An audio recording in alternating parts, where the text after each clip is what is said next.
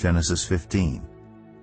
After this, the word of the Lord came to Abram in a vision. Do not be afraid, Abram. I am your shield, your very great reward. But Abram said, Sovereign Lord, what can you give me since I remain childless?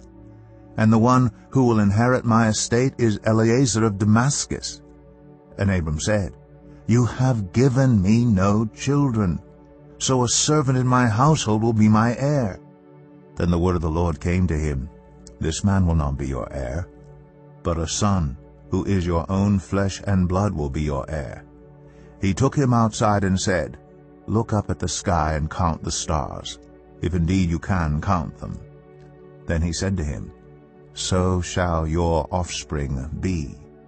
Abram believed the Lord, and he credited it to him as righteousness.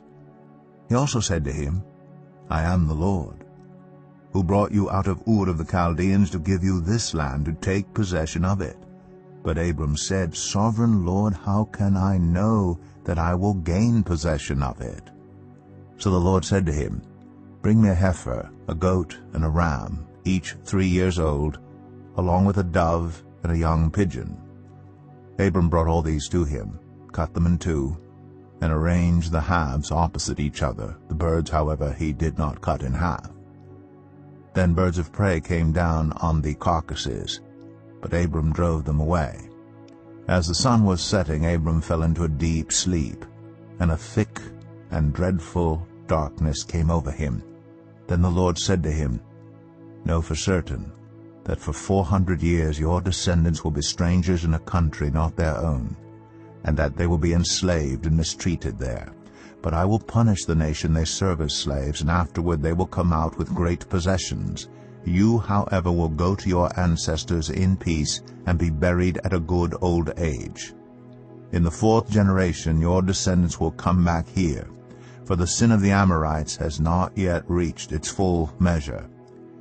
When the sun had set and darkness had fallen, a smoking fire pot with a blazing torch appeared and passed between the pieces. On that day the Lord made a covenant with Abram and said, To your descendants I give this land, from the Wadi of Egypt to the great river the Euphrates, the land of the Kenites, Kenizzites, Cadmonites, Hittites, Perizzites, Rephaites, Amorites, Canaanites, Girgashites, and Jebusites.